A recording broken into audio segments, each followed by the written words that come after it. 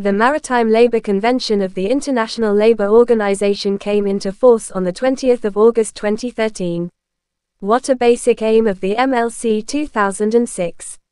To ensure comprehensive worldwide protection of the rights of seafarers. MLC is sometimes called the Seafarers' Bill of Rights. To establish a platform for countries and shipowners committed to providing decent working and living conditions for seafarers, protecting them from unfair competition on the part of substandard ships. Applicable: ships of 500 GT or over, engaged in international voyages. Its validity is 5 years. Maritime Labour Certificate, which will be issued by the flag state after an inspection by the flag state or an recognized organization which confirms compliance with minimum standards. Flowchart of MLC. Firstly, flag state ratifies Maritime Labour Convention and incorporate in its national law. After that, flag state issue DMLC Part 1. Then company prepares procedure and comply as per DMLC Part 1 and MLC. Then administration or recognized organizations on behalf of administration review DMLC Part 2 against DMLC Part 1. And administration or recognized organization on behalf of administration surveys ship for checking physical arrangements, under Title 3 physical arrangements, accommodation, recreational facilities, food and catering.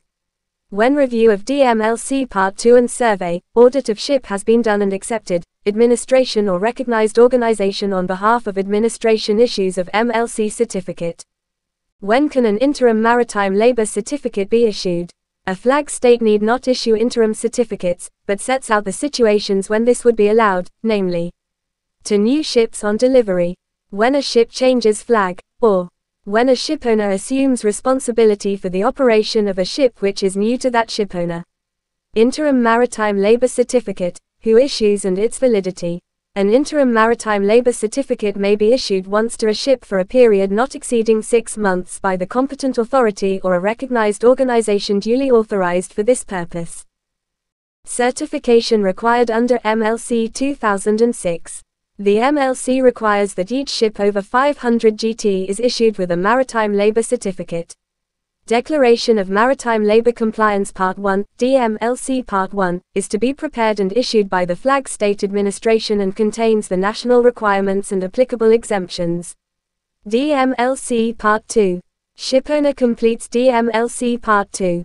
DMLC Part 2 sets out points by which standards of DMLC Part 1 can be met. It outlines what the ship owner needs to do to meet the national requirements, the 14 items listed in Appendix A 5.1 of the MLC, 2006. It shows the measures suggested ensuring that improvement continues. Must be written in clear terms. Is designed to help everyone involved to easily check that the requirements are being put in place properly.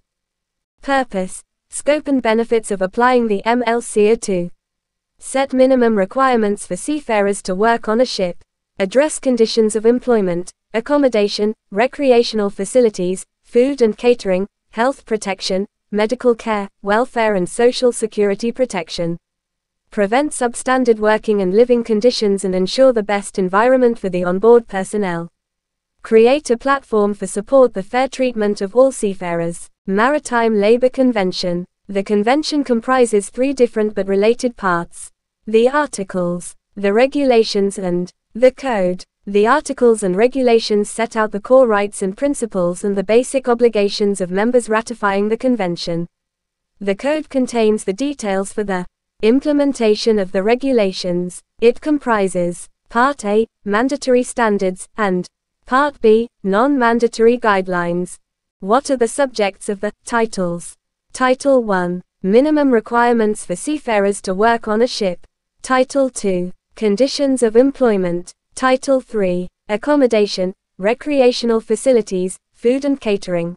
Title 4. Health protection, medical care, welfare and social security protection. Title 5. Compliance and enforcement. Title 1. Minimum requirements for seafarers to work on a ship. Regulation 1.1 Minimum age. Regulation 1.2 Medical certificate. Regulation 1.3 Training and qualifications. Regulation 1.4 Recruitment and placement. Title 2. Conditions of employment. Regulation 2.1 Seafarers Employment Agreements. Regulation 2.2 Wages. Regulation 2.3 Hours of work and hours of rest. Regulation 2.4 Entitlement to leave. Regulation 2.5 Repatriation. Regulation 2.6 Seafarer compensation for the ship's loss or foundering. Regulation 2.7 Manning levels. Regulation 2.8 Career and skill development and opportunities for seafarers' employment. Title 3. Accommodation, recreational facilities, food and catering. Regulation 3.1 Accommodation and recreational facilities. Regulation 3.2 Food and catering. Title 4. Health protection, medical care, welfare and social security protection. Regulation 4.1 Medical care on board ship and ashore. Regulation 4.2 Shipowners' liability. Regulation 4.3 Health and safety protection and accident prevention. Regulation 4.4 Access to shore-based welfare facilities. Regulation 4.5 Social security. Title 5. Compliance and enforcement. Regulation 5.1 Flag state responsibilities. Regulation 5.1.1 General principles. Regulation 5.1.2 Authorization of recognized organizations. Regulation 5.1.3 Maritime Labor Certificate and Declaration of Maritime Labor Compliance. Regulation 5.1.4 Inspection and enforcement. Regulation 5.1.5 On-board complaint procedures. Regulation 5.1.6 Marine casualties. Regulation 5.2 Port state responsibilities. Regulation 5.2.1 Inspections in port. Regulation 5.2.2 Onshore seafarer complaint handling procedures. Regulation 5.3 Labor supplying responsibilities. Work. Rest hour requirements as per MLC. The limits on hours of work or rest shall be as follows. A. Maximum hours of work shall not exceed 1. 14 hours in any 24-hour period, and 2. 72 hours in any 7-day period, or B. Minimum hours of rest shall not be less than 1. 10 hours in any 24-hour period, and 2. 77 hours in any 7-day period. Hours of rest may be divided into no more than 2 periods, one of which shall be at least 6 hours in length, and the interval between consecutive periods of rest shall not exceed 14 hours. Musters, firefighting and lifeboat drills, and drills prescribed by national laws and regulations and by international instruments, shall be conducted in a manner that minimizes the disturbance of rest periods and does not induce fatigue. When a seafarer is on call, such as when a machinery space is unattended, the seafarer shall have an adequate compensatory rest period if the normal period of rest is disturbed by call-outs to work. Things to be included in seafarers' employment agreements as per MLC 2006. Seafarers' employment agreements shall in all cases contain the following particulars. A. Seafarer's full name, date of birth or age, and birthplace. B. Shipowner's name and address. C. Place where and date when the seafarer's employment agreement is entered into. D. Capacity in which the seafarer is to be employed. E. Amount of the seafarer's wages or, where applicable, the formula used for calculating them.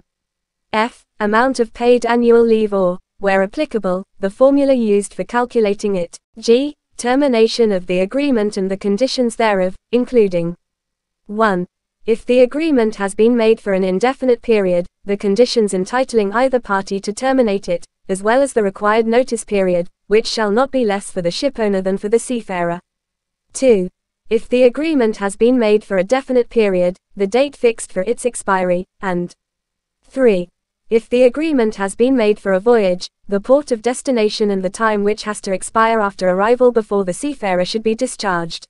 H. Health and social security protection benefits to be provided to the seafarer by the shipowner. I. Seafarer's entitlement to repatriation. J. Reference to the collective bargaining agreement, if applicable, and K. Any other particulars which national law may require. When would a maritime labor certificate cease to be valid? Certificate would cease to be valid, namely, if the relevant inspections are not completed within the periods prescribed by the MLC, 2006.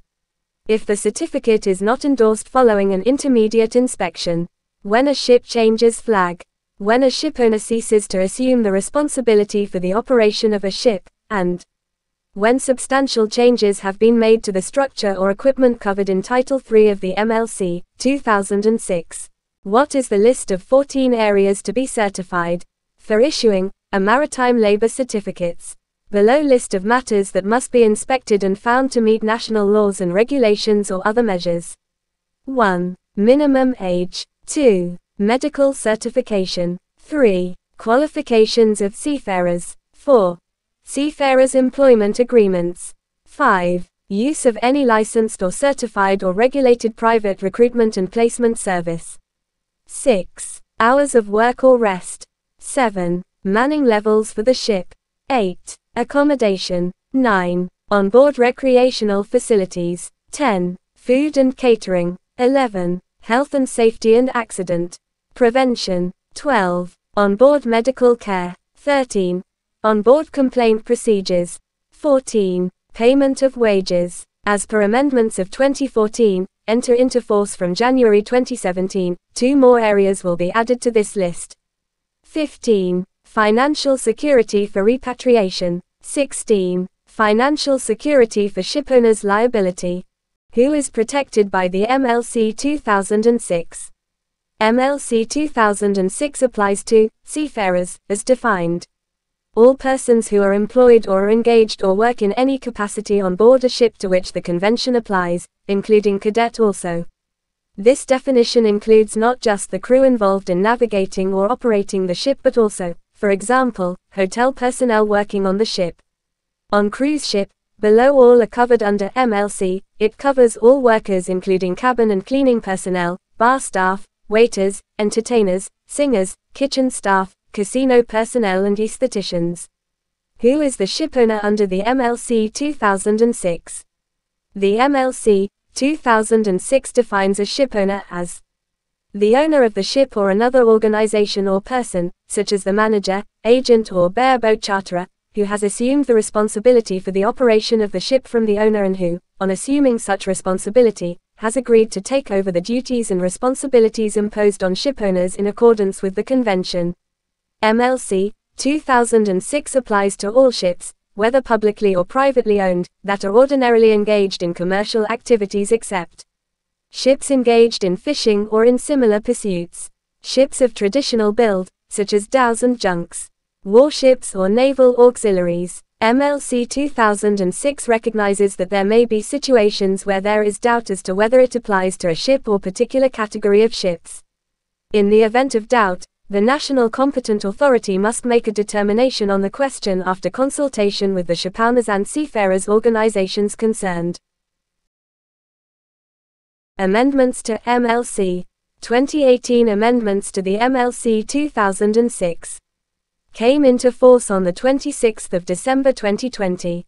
By aiming to provide employment certainty and financial protection when seafarers are prevented from fulfilling their contractual duties whilst being held captive on or off the ship as a result of acts of piracy or armed robbery against ships. The amendment provides that seafarers' contracts will remain in effect while they are held captive. This is regardless of whether the seafarer's employment contract has expired or whether a party to the contract has given notice to suspend or terminate it. Seafarers' wages and other entitlements under employment contracts, collective bargaining agreements or applicable national laws, will continue to be payable during the entire period of captivity and until the seafarer is released and duly repatriated or, in the event of death in captivity, until the date of death or the date of presumed death. Right to repatriation will not be lost even if not claimed within a reasonable time, in circumstances where the seafarers are being held captive. Special tripartite meeting of the MLC, 2006 from 5 to 13 May 2022. If approved, they should enter into force by December 2024. The amendments they agreed will ensure that seafarers have appropriately sized personal protective equipment, in particular to suit the increasing number of women seafarers. Good quality drinking water is available free of charge for seafarers. States further facilitate the prompt repatriation of abandoned seafarers. States provide medical care for seafarers in need of immediate assistance and facilitate the repatriation of the remains of seafarers who have died on board. Seafarers are provided with appropriate social connectivity by shipowners, and states provide internet access in their ports. Seafarers are informed of their rights relating to the obligation of recruitment and placement services to compensate seafarers for monetary losses. All deaths of seafarers are recorded and reported annually to the ILO, and the relevant data is published. Special Tripartite Committee adopted a number of resolutions related to bullying and harassment of seafarers, including sexual assault and sexual harassment. The financial security system to protect seafarers in cases of abandonment. The need to adopt measures to ensure that all seafarers have adequate means of contractual redress against shipowners. Thanks for watching. Please like, share, and subscribe this video among your friends and colleagues. Join our Telegram channel for latest maritime updates and exams preparations.